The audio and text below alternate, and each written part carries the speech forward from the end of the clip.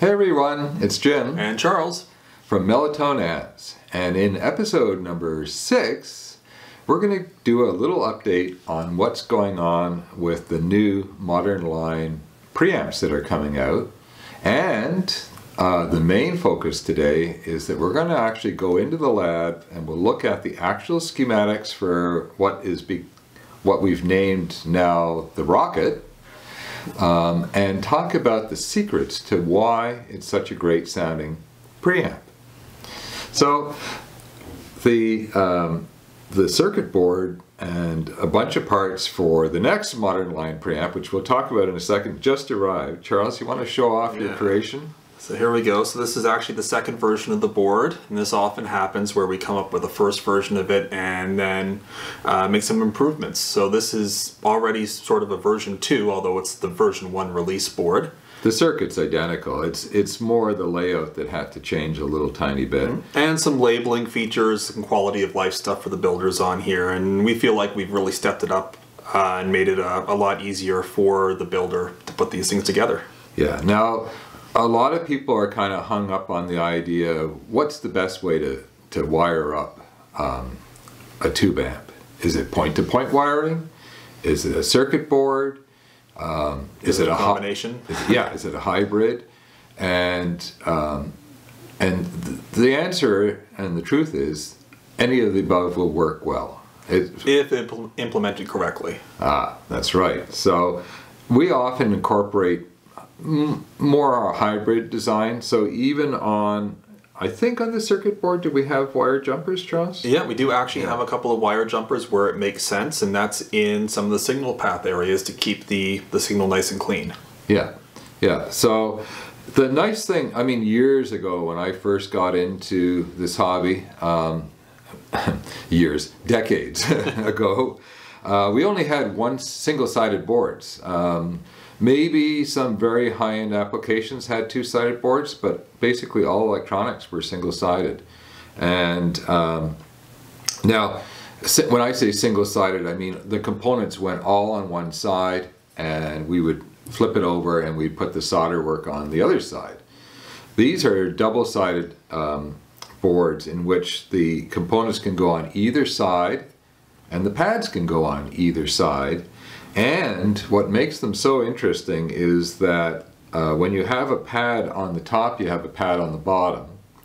And the hole through which the component goes, whether it's a socket, a switch, or a resistor or capacitor, it's actually got a pad right through the hole. It's plated all the way through, so there's a lot of contact surface there. It makes for a strong join, good electrical connection, and a great sounding preamp whenever you put it all together. Yeah, and from the very beginning, even on the smaller boards, we went with the thickest board the manufacturer could provide, the heaviest traces they could provide, and we've never regretted it. It's a bit more expensive, but it's definitely worth it. Yeah, and it'll make for a very long-lived board. And talking about boards, here is the board for what will become the new modern line 6 or 12 SL7 phono preamp. Now the circuit's going to be very similar to the existing classic line phono preamp that has been, the reviews for all of the kit amps have been very, very positive, but the reviews for the phono were just insane. And I think it's not so much about the design work that we've put into it. It's simply that we focused on one really important aspect of a phono preamp that as a vinyl lover and a collector is the wrong word. I mean, I accumulate vinyl, but I listen to vinyl passionately, and so does Charles. We have an evening concert over dinner, and then most evenings I have a second concert. But we focused on getting the preamp musical, and that has a lot to do with the 6SL, 12SL, 7 gain stages, and it also has a lot to do with sort of our design philosophy. It fits nicely into that. Anyways, the boards are in, so where's everything at? Well, Charles has actually already done a test boxing Of the rockets. of the rocket. Yeah.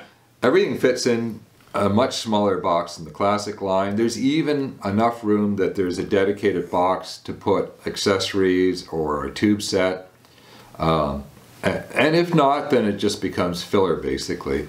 But the box is lighter, it's more compact, so shipping will be more affordable. I mean, the whole can I say that word right? Sandwich? Sandwich. Sandwich. I cannot. It's like English is my third language or something. Hopefully everyone's having a good laugh at my expense. Yeah. But the sandwich construction has really, it's done wonderful things for keeping the cost down, for build speed. In fact, the whole concept will allow us to provide complete finished amps at a very affordable price point. So it's not just easy for you guys to build, it's also a lot easier for us to build for you. yeah, because I would say for every inquiry we get for a kit amp, and I love getting correspondence about the kit amps, we get another correspondence that says, you know, can you make me one? And I think a lot of people who make those inquiries think, oh, well, maybe $100 and they'll build me one. Well, you know, there's a huge amount of savings to building your own kit, and even though it takes a fair amount of time and focus, I think it's one of the most fun things in the whole hobby to build equipment that you're actually going to put in your main system and run for years. But a lot of people just don't have the chops, the time, or the interest, or they've got tons of cash, and they're happy to let us do a professional build. So with the classic line, we were happy to do custom builds for people, or not custom builds, but one-off builds. With the new modern line preamps, we'll be doing small production runs. So we'll be able to populate the store with product. And what's the timeline like? We're starting probably, I was going to say Monday, but we've got probably end up being Tuesday. We've got so many orders coming in. We actually found some GZ34s, and they're going like hotcakes, and 6550s, and they're going as well. So it probably will start Tuesday. We actually have the story. Start the build videos Tuesday. Start the build videos. Yeah. Yeah, so that's next. We're going to do 10 or 11 episodes, and that YouTube build series will become the build manual, just like the classic line. But because the amp is so simple, the build series will be quicker, the episodes will be shorter. It's just going to be a lot of fun to put these things together. Yeah. So hopefully people don't build them so quickly that they run out of things to build. But anyways, we'll deal with that problem when we get there. So once that build series is done and we've proven that the new board works perfectly, we'll get the specifications on the lab bench. It's going to be time for test builders then. And then, and then test builders will get an email. Now, we're pretty much full for test builders for the rocket. But if you want to put your name on the list, we'll see. Sometimes people drop out, or we just don't hear back from them whenever we let them know it's time. And so you never know. If you're next in line, you might get an email from us. Yeah, and we actually already we haven't called out for anybody to work to do a test build on the modern line phono preamp, and we already have somebody jumped in there. He's #1 on the list, so. Well, before we pop over to the lab there, let's just take a quick look at this modern line phono top plate, because I think it's just a thing of beauty. I'm really happy with the labeling work on here, and I think this is going to look absolutely amazing in a lot of people's systems. Yeah, and the black finish I think is I like the black finish, but it's a matte black finish. So it doesn't show the dust as badly as the gloss black would, and it cleans up beautifully. A little tiny dab of isopropyl on a microfiber cloth, and it just wipes up. And it's surprisingly durable too. Yeah, well, it's fiberglass with an epoxy coating, so it's a pretty durable product. And the bottom plate is not very exciting, but you can see it's got some ventilation holes, and it's a universal design. So whenever we can do it, we make the plates universal so that one side or the other can flip. And the same, of course, this is the front plate for the phono. For the phono. Yeah. So compared to the Rocket, which has a volume control, the phono obviously doesn't need one. Yeah, and we did the same here. This is the back plate for the phono, and this. Oh, that one's not reversible. Well, it is reversible. We did it this way so that if we end up actually with a kit that doesn't need this particular information, it can be flipped over, but it can only be built in one orientation, which is why we didn't label both sides. Mm-hmm. But we're always trying to think ahead because, you know, I would say we have thousands of different types of parts in our inventory, and it gets expensive at some point to have different parts for similar jobs or tasks. So we try and add some flexibility. Try to add some flexibility. Even in our finished products like this. Okay, so why don't we head over to the lab bench and we'll talk a little bit about what makes this preamp sound so great. Yep, let's go. Okay, now a lot of reviewers and amp designers, manufacturers will put superlatives on a piece of kit that they're reviewing. They'll say, oh, it sounds fantastic. I just said, we were in the music room when we opened up the video, and I said, it's a very musical sounding preamp. And all those things they're helpful to know what the cues of the sonics are. But nobody spends any time and actually explains why the thing sounds so good, because in many cases nobody really knows. But we spent a long time. It took 6 months to design the original, and I think it only took about a month and a half, maybe 2 months to design this variant. So this is the preamp side. Let's start right at the beginning with the power supply, and we'll take a little look at it.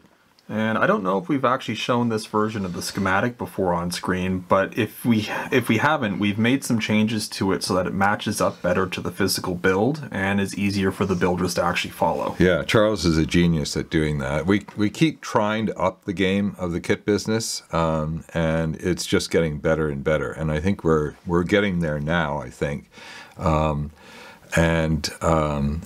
The one proviso is that the schematics are always subject to change, particularly before we publish them and put them into the information section as a free download. So if you start building based on this schematic, you do so at your own risk. Yeah, always grab the latest one that's available that'll be on the website or that'll be provided with the kit. Yeah, we don't publish the schematics until we actually finalize the kit and release it. And we're really close. In fact, these are the schematics that I'm going to build kit number 1 on. Unless we find an issue with that during the build video, this is probably going to be the final version. Yeah. So, of course, we show a low voltage region, mains power, and a high voltage region. All of our kits are universal mains power, so it doesn't matter where you are in the world, you can wire it up and you get basically the secondary is exactly the same. You just need to put the right wiring into the mains. Now, I'm not going to do too much of an explanation of things that everybody basically understands. We have a bridge diode here. Bridge rectifier. Bridge rectifier, 4 diodes. And they take the AC secondary and bring it over to DC. But the task of the power supply is to get the right voltage with the right current capability, and then the hard part is filtering it so that we have very clean B+ or DC voltage to power up the actual amplifier. That's where the magic comes in. Well, it's mostly science, but yeah. So we have a very common small first filter cap. We have a choke that's very common in a circuit. We have another filter cap, 47 microfarad. We have a bleed resistor. That's just to make sure that when the amp's turned off, the caps will drain down and make the amp safe.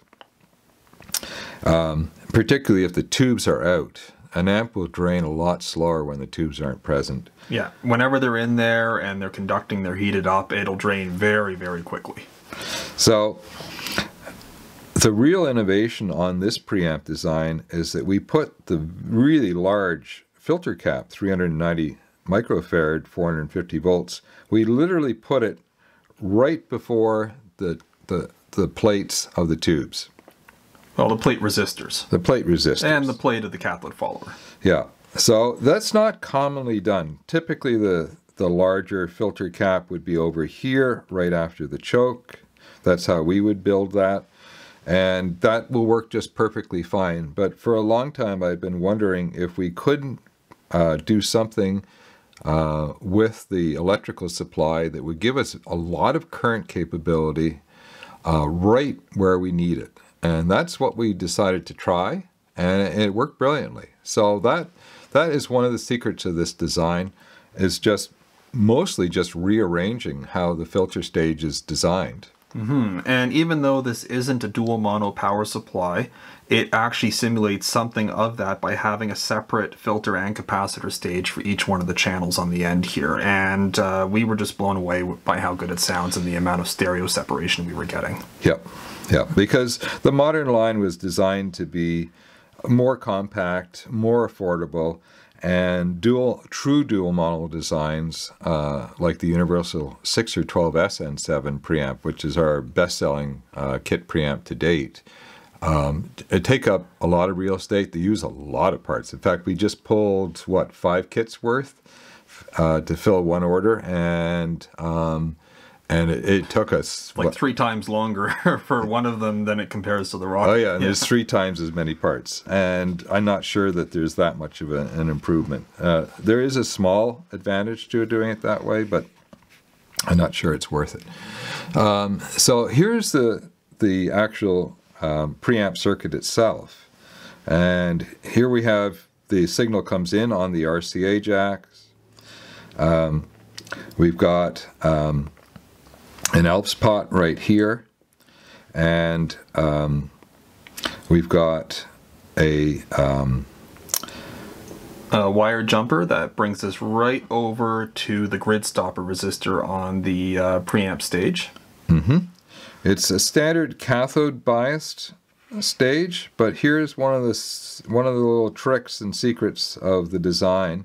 There's actually a bypass capacitor on a bypass switch. So what that does is it allows you to run the circuit in either common configuration for a gain stage preamp. And so that means that we'll either bypass the cathode resistor or non-bypass, and that'll affect the amount of gain that you get on the circuit, and it will affect how linear things are. Yeah, sorry, I was looking at this and wondering what the schematic is showing. Here's the bypass capacitor down here. This 15K resistor, what that does is permanently maintain a little tiny bit of a connection to this circuit, so that when you bring the switch in and out, no matter what the volume on the preamp is, you won't get a pop. Yeah, it will still happen if you just turned on the amp and you haven't given it a chance to charge up that capacitor, but the idea was that if you flip it, after 5 or 10 minutes of listening to see the comparison, you won't hear whenever the switch is flipped. Yeah, well, I think it takes, 3 seconds for the capacitor to fill or something? It's a bit longer than that, but it doesn't take long. Yeah. So we have one gain stage. If there's any single reason why the preamp sounds so good, it's the 6N1P Voskhod tubes. They are a unique preamp tube. They have a very open, fast, clean, clear sound. And by choosing to use them, and I've wanted to use them in a kit for a long, long time, we've imbued the whole design with that sonic.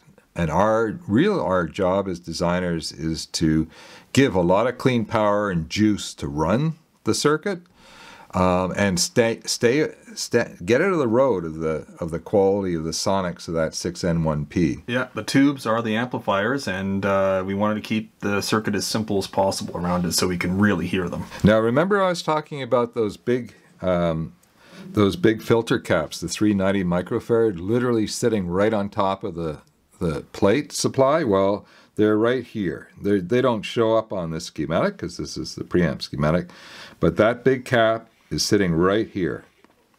After the signal comes off of the gain stage, it passes through a coupling cap. That's pretty standard stuff. That just allows the AC signal to pass, and the high voltage DC that's present here is blocked. That's the whole purpose of a coupling capacitor. And one of the other secrets of why this is such a good sounding preamp is the tube we've chosen for the cathode follower, and that's the amazing 6N6P. This is a Soviet era tube. It's really a universal type. It can be a small power tube. It can be a voltage gain tube. It can be a great cathode follower, an OTL tube. I think it's even used in some power regulation circuits. Yeah, and we're running it fairly hot as a cathode follower. Not over spec. Not over spec, but hotter than many. Hotter than many. And one of the things we've discovered, when you run the cathode follower a little hotter, you get a little improvement in the low frequencies from about, 140 hertz down? Yeah. And I wouldn't say it's a boom-ba-boom-ba bass improvement. It's more of a refinement to the quality of the bass. More of a clarity to it. Yeah. And you can hear it right away. So that was, I think that was a really good choice. We couple here again, and then we're out. Mm-hmm. Now, you might have noticed that the one thing that we're missing is a coupling capacitor on the input stage. It's basically direct coupled. So there's an ALPS pot, there's a grid stopping resistor, and that's it. The signal lands right onto the grid of the gain stage. Now, 99% of you don't need a coupling capacitor on the input, and we tried it. We've tried the prototype builds both ways, and without a coupling cap on the input stage is definitely an improvement sonically. It sounds better. We prefer it that way. It sounds better, and when we actually do the build manual, we'll talk a little bit more in detail about this. But basically, if you choose to use tested, reliable tubes as the amp is designed, so there's a list of tubes that can be used in this amp, in this preamp, and you don't plug equipment of sketchy, dubious origins. Yeah, so if you'll be fine. You won't need a coupling capacitor. Most DACs and streaming devices, phono preamps will all have an output coupling capacitor. Yeah. The same as we do right here. We have an output coupling cap here, so if there is ever DC present or something goes wrong with the following stage, it protects the rest of the circuit. Yeah, well, there's actually, you can see on the schematic, there's 98 volts DC present here. Mm-hmm. And without a coupling capacitor, that means that the signal would have an AC component that would be very low, about, what is it? Actually, this is a high gain preamp. Yeah. But let's say you're running typically 1 to 2 volts RMS AC as an output, though this preamp can go up to... It can actually go up over 30. No, almost nobody needs 30 volts, even to drive a difficult monoblock. But that's what the design is. It is a high gain preamp. But if we didn't have the coupling cap here, we would also have 98 volts DC present on the output. And of course, not a lot of equipment's going to like to see 98 volts. In fact, not a lot of equipment wants to see 1 volt DC or even 100 millivolts. So yeah, so this is absolutely required. But over here, for 99% of you, it's a sonic improvement not to have it. It's more affordable to design the kit not to even have the option. But in the build series, we're going to show you how you can actually put a coupling cap into the build if you need one or want one. But I think the only people that would get into trouble is if you don't put good quality tubes into the gain stage. So you could have perhaps a catastrophic failure in the tube. So you would have a dead short of some sort, and you'd have voltage coming back this way. That could destroy whatever's plugged into here. If it's not built correctly, if it doesn't have its own coupling cap or protection circuit. Or you like to cobble things together and just plug them into anything. Well, yeah, so this is not the preamp for someone like that. But if you take reasonable caution, you can enjoy the safety and the superior sound of basically a direct couple input stage. So I think that pretty much covers everything except for the design philosophy of this preamp. It's running in pure Class A, and it has zero zilcho feedback. Now, I guess I was lucky as a young designer, because when I got into designing tubes, I didn't have a lot of solid state experience, and I didn't have a lot of experience using feedback. And almost right away, I much preferred the sound of tube circuits without any feedback whatsoever. But a lot of designers who've come across the tubes started off in solid state. And in those circuits, there's feedback everywhere. There can be 100% feedback in a circuit. And you see it a lot now in tube circuits as well. And, you know, every tube circuit that we've listened to with feedback, it just doesn't sound as good. No. So feedback is a double-edged sword, particularly in solid state, but definitely in tubes. So in solid state circuits, it's absolutely required to make many circuits actually function. Without it, they just simply won't work. But their feedback's also used substantially to reduce total harmonic distortion. And years and years ago, amp manufacturers, when I was a young audiophile, were chasing the THD number, the total harmonic distortion number. And that was like the first spec they would advertise, and the lower was deemed to be the better. And move forward decades, and audiophiles and designers have long since learned that too much use of feedback just destroys the sonics of an amplifier. And in my opinion, especially with tube circuits, no feedback is the best sound possible. Yes, the distortion is a little bit higher, but in most cases, the distortion is actually a favorable distortion. It'll be second harmonic distortion. If you've got even harmonics, it can actually really help fill in the sound and actually provide that tube sound that a lot of people are looking for. And of course, the other thing that we've done with this preamp, and we've done it, I think, really well, is we've kept the signal pass extremely short. Yeah, as short as possible. And the same for the modern line phono that we'll be talking about more later. Yeah, and that makes a huge difference. Is the signal doesn't have to keep the component count down, keep your signal pass short, and build a good power supply for it. And Bob's your uncle, the thing is going to sound absolutely amazing. I was going to say it's going to go like stink, but go-karts go like stink. So that's our philosophy. I mean, we keep it simple. We try to keep the signal path as small as possible. We try to keep the number of components that are in there as small as possible. And, you know, sometimes keeping it simple is the best way to do things. Yeah. Now, you might think that, wow, that means you can make designs up in 10 minutes. No.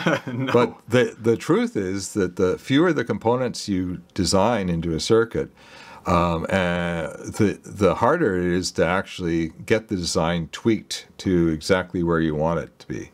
Because a lot of design work, particularly in solid state, but in tube amps as well, people just keep slapping circuits on top of circuits until they get what they want. Mm-hmm. And that's, in my opinion, that's the wrong approach. So if you see a preamp that's filled with switches, lights, buttons, and tubes... Way too many tubes. Way too many tubes, run. Because the chances are that really the designer thought, well, more is better, and then, well, more of more is better. And that's, in my opinion, that's absolutely the wrong approach. If you want a good, clear, clean, fast-sounding signal out of your preamp with low noise, keep it simple. Okay, this is Jim. And Charles. Signing off. Stay safe and have fun, everyone. We'll see you next episode.